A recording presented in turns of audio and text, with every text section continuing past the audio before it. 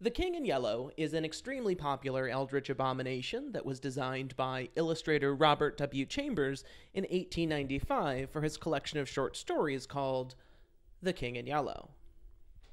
It is an iconic design in the vogue of the Yellow 90s, decadent, surreal, and anti-authoritarian in its politics.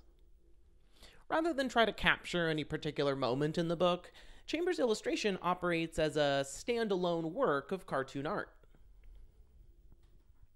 Although we're perhaps distracted by the outspread black wings and full moon of a halo, upon closer inspection, the king isn't wearing a crown. He's wearing a jester's cap and bells. He's not holding a scepter, he's holding a jester's marote.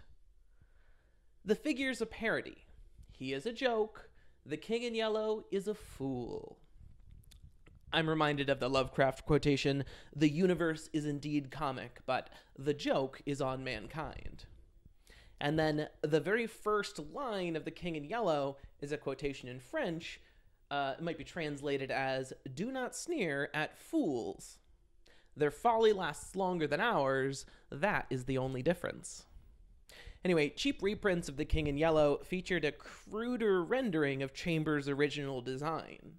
The most famous depiction of the King in Yellow becomes essentially a Slender Man figure, a meaningless, faceless, boogeyman object upon which anyone can project their own fears or anxieties.